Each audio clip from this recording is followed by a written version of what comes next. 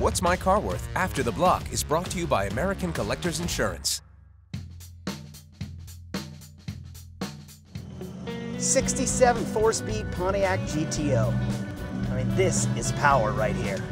I love the wood paneling, screams late 60s, early 70s. It's got 57,000 miles on it.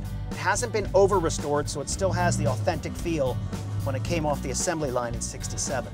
During the restoration, they added power steering, and it's not something you think about when you're looking at a car, but it definitely makes a huge difference when you're driving. One of the things that I like about the 67 GTO is how spacious it is. I mean, you have huge legroom in the front, you got the bench seating in the back, and with all that power underneath the hood, it'd be fun for everybody.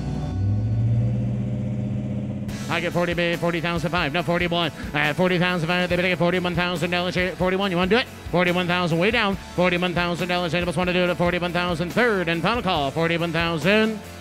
Close it at 40,005. We're darn close on that one.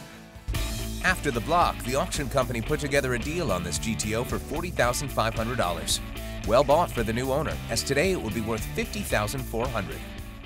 Get a quote to protect your passion today at AmericanCollectors.com.